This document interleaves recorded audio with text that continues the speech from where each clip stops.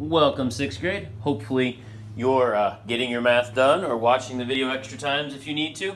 Today we're going to work on solving the review problems. You did them on paper, you put your answers in online, and then you added your work, all right? Please make sure you've done this. So today we start with number 4. This one says evaluate. That means, whatever y is, we put in for y. 56 divided by 7, 8, 49 divided by 7, 7, 42 divided by 7, 6. Then we go there. They said length times width equals area. So they've given you the length is always 9. The area changes. So a 9 by 1 rectangle is 9 times 1. It's 9 squared.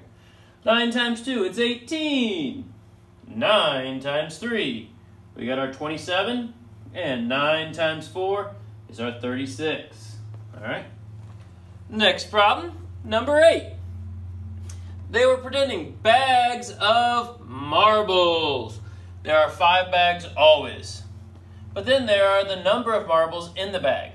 If we have 15 marbles in a bag, well, 5 bags with 15, 5 times 15 is 75 marbles. If we have 16, we're going to have 90 marbles. 17 would be 105 marbles. No, that doesn't seem right. That'd be 30, that'd be 90, okay? That'd be 35, and that'd be 50. That'd be 95 marbles, excuse me. All right. And that'd be 30 and 50. That should be 80. I apologize. It didn't seem right in my head. So 15 marbles in a bag, that's 75. 16 marbles in a bag, that's 80. 17 marbles in a bag, that's 98. And with 18 marbles in it, 17 marbles in a bag, it's 95. With 18 marbles in a bag, it would be, oh my golly gee whiz, 17. 5 times 17 is 85. Hopefully you're all going, oh my gosh, Mr. Palm, you need to wake up. Then 18 times 5, that's your 90. It's been a long day of reading papers, so not really with it. Here we go. Now, write these as an equation, or an expression, actually. Product of 6 and 5. 6 times 5. Good answer. Quotient of G and 9. G divided by 9, or G divided by 9. Either works. Then they want you to write these as words. 15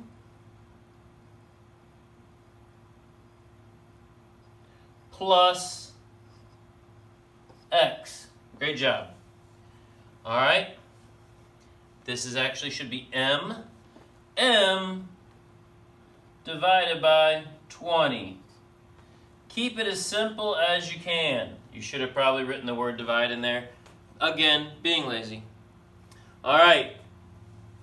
5,164, or plus 64. So you would do 5,100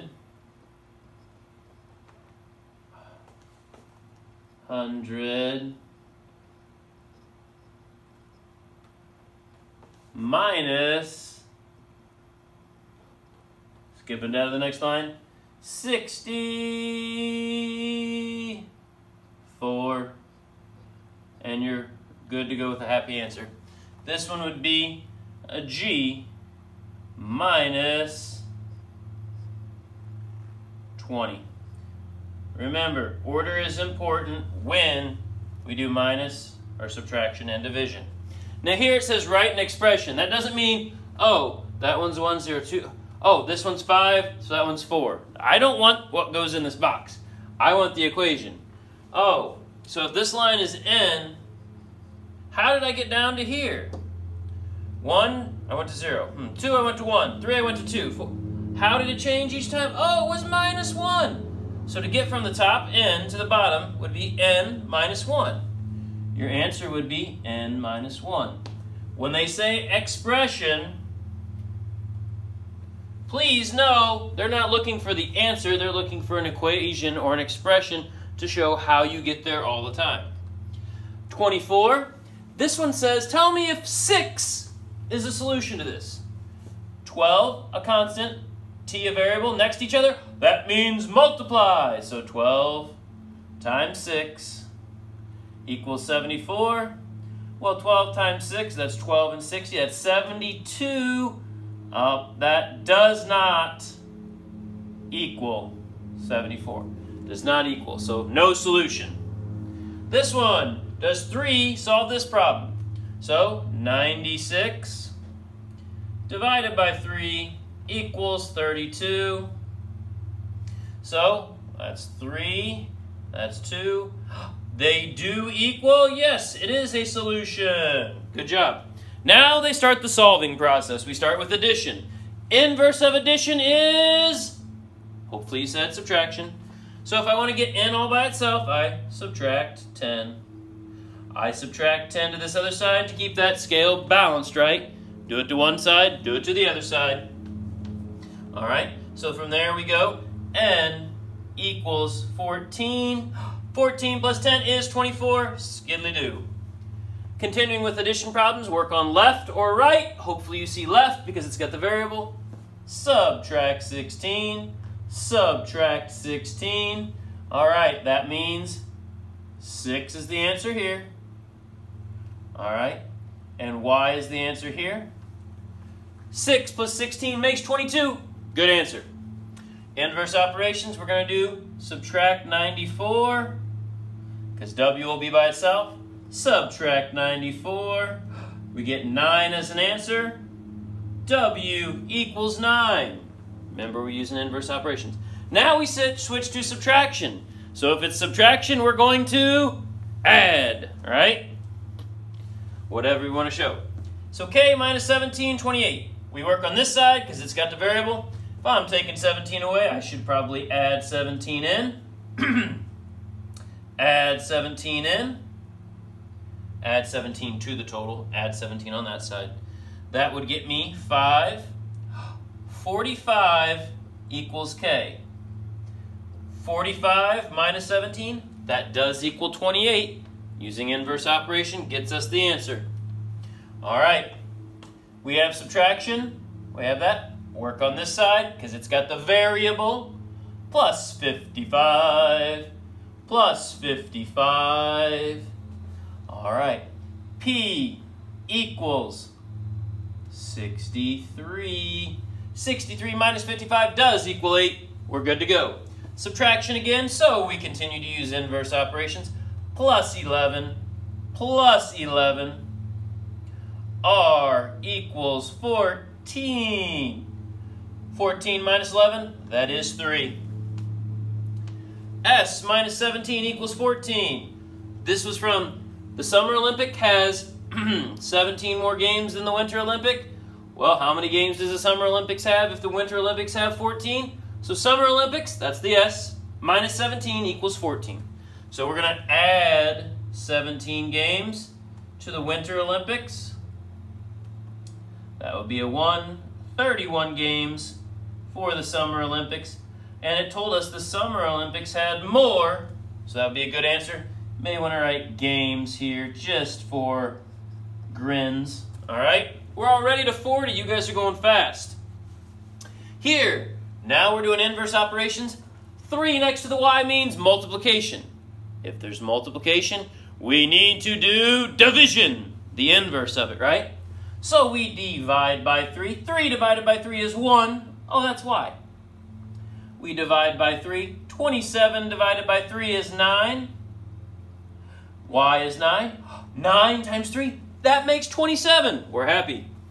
Here we go. 18 times n divided by 18, because we want to get the n by itself. Divide by 18. N equals 2. 2 times 18, yep, that's 36. 11 times t, using multiplication, so hopefully you know division will undo it. Divided by 11, excuse me, divide one side by 11, you divide the other side. So t equals 10 when I do that division. 11 times 10, that makes 110. Now we get the multiplication ones, which you did on your own on quarantine. I like to put my placeholders on all the sides. Just helps me remember what to do. I look at the side with the variable, Jenna. Okay? R divided by 7. Well, how do I undo division? I multiply. So if it's dividing by 7, I multiply by 7. Now, is 7, Jenna, divided by 1? That's still 7. But now, when I write it like this, I can realize 7 on top, 7 on bottom. That means 7 divided by 7. It goes away, and I have just R. Now, if I multiply by 7 on one side, I do want to multiply by 7 on the other side. Both denominators are 1. I really don't need them then. 7 times 6, that's 42. Now, I could have written 42 over 1. That is fine and dandy. But what's 42 divided by 1? It's 42. Remember that identity property? All right. Down here, work on this side. Y divided by 3. So I'm going to multiply by 3 over 1. Do it on the same thing on the other side. Oh, that cancels out. Y equals 18, because 3 times 6 is 18. I could put 18 over 1, but do I really need to? Last one of the day. Z divided by 13 equals 4. All right. I'm going to multiply by 13. Multiply by 13. I just like to write it over 1, so I realize what to do on this side. Hey, they cross out. Z equals,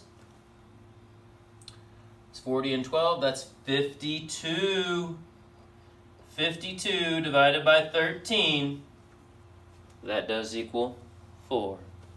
We've done all these problems. Attached is Form B. Form B is not homework. Form B is a way to prepare for the test, a way to see problems that are going to be on the test, but just with different numbers. So it's a way to prepare. It is not homework. It will not get you points.